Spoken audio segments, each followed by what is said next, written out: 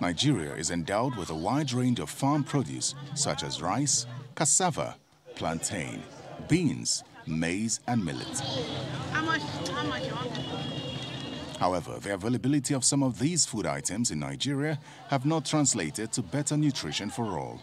According to the 2020 report on food and nutrition crisis put together by the Organization for Economic Cooperation and Development, an estimated 7.1 million people in Nigeria face food insecurity, as 5.1 million of this figure face severe nutrition crisis.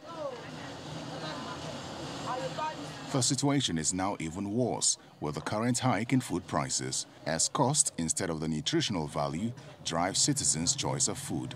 I bought flour because it's less expensive and you can use it in different way. You can make danwake, you can make tuwo, you can make so many things if you combine it with other ingredients. Every day by day, if you go to market, everything will be increasing. Ordinary margarine it has been increased. Cannot increase. Tin tomatoes, rice, nothing is less now. Only recently, the National Bureau of Statistics announced a decline in the nation's consumer price to about 16.6%, noting that there has been a hike in the prices of food items such as fish, milk, cheese, eggs and bread.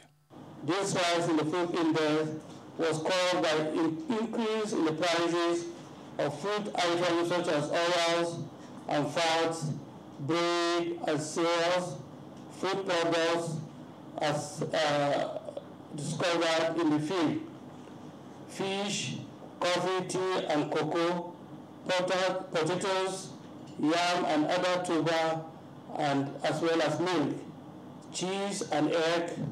On the month-on-month basis, the food sub-index increased by 1.26% in September 2021.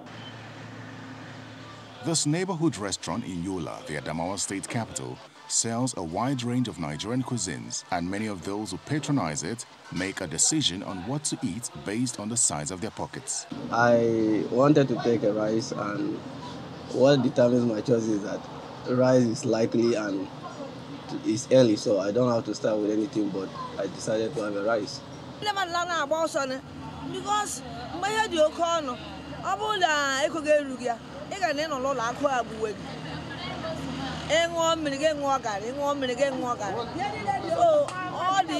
while the rising cost of food items is pushing people against their wish, nutritionists warn against the dangers of poor nutrition. When you continue to eat food that are refined, that are just empty calories, you overload your system with lots of carbohydrates and lot of calorie, and excess carbohydrate is converted to fat. You see yourself growing fatter, and before you know, you become obese. Malnutrition is a major problem in Nigeria, especially among children, as recorded by the OECD, which reported over 300,000 cases of child nutrition across 16 states and the Federal Capital Territory in 2020. Nigerians can only hope to change this narrative if access to food with the necessary nutrition is available and affordable.